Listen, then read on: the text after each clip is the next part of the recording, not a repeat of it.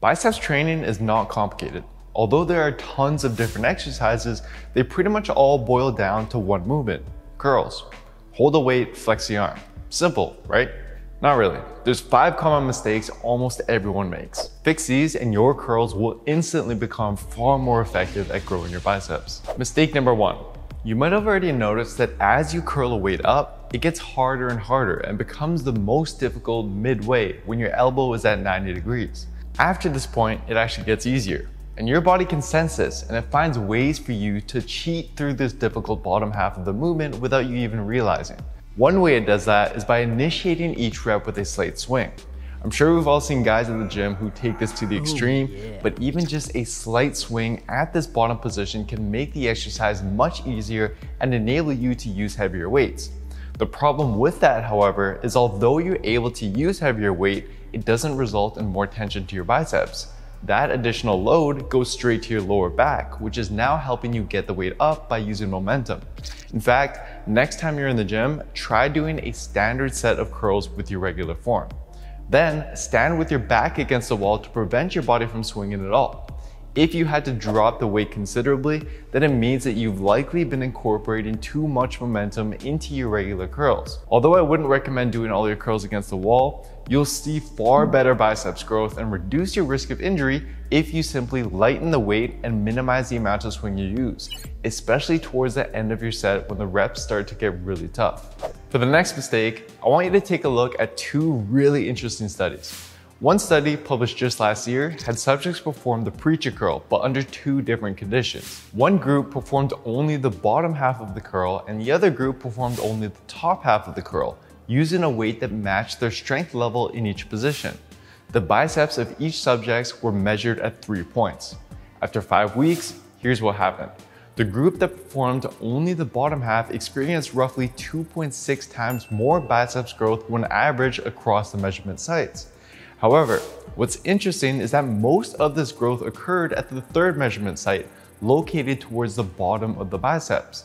Now, what makes this really interesting is that another study also published just last year replicated an almost identical design. Not on the biceps, but this time on the leg muscles. They had subjects perform the bottom versus the top half of leg extensions, and one more group who did the full range of motion. They measured the growth of the quad muscles at 4 different sites. After 12 weeks, here's what they found. For the measurement site closest to the top of the quads, growth was similar across the groups. However, as you got further and further down the quads, growth became significantly greater for the group who only performed the bottom half of the leg extension, even greater than the group who performed full range of motion groups. So what does this all mean? Well, I wouldn't recommend doing only partial reps from now on, but it does seem that the bottom part of an exercise when the muscle is fully stretched provides a powerful stimulus for growth, especially in the distal regions of a muscle like the bottom part of your biceps. So whenever you do your curls, avoid cutting the range of motion short at the bottom position. Instead, extend your arm fully by flexing your triceps at that bottom position before you go into your next rep to ensure your biceps get fully stretched. I remember for the longest time, whenever I would do curls, I'd end up feeling it way more in my forearms than in my biceps. In some cases, I'd even have to stop my sets, not because my biceps failed, but because my forearms just couldn't handle holding the weight any longer. The reason for this had to do with my wrist position. The function of the inside forearm muscles is to flex the wrist. Many people, when they curl, they subconsciously flex their wrist when trying to get the weight up. This can lead to the forearms working harder than they have to be, and eventually lead to fatigue and cramping. Instead, next time you do a curl, first bend your wrist back so that it's aligned with your forearm, and then keep it that way as you curl. When done properly, you'll notice your forearms are now far less involved and your biceps are activating a lot more than they used to. Next, let's talk about the elbows. The primary function of the biceps is to flex the elbow. But whenever you curl with a weight that's too heavy for your biceps to lift, your front delts will start to help out by swinging your elbow forward. Now, some argue that this elbow forward movement, called shoulder flexion, is actually beneficial to do when you curl because it's one of the functions of the biceps. This is true, but it's only a secondary function of the biceps. The front delts are far better at performing this movement. And in fact, biomechanics expert Coach Kassem tested this and found that allowing the elbows to excessively sway forward during the curl led to less biceps activation and more front delts activation, the opposite of what you'd want. So instead, keep your elbow locked and focus on the primary function of the biceps, flexing the arm.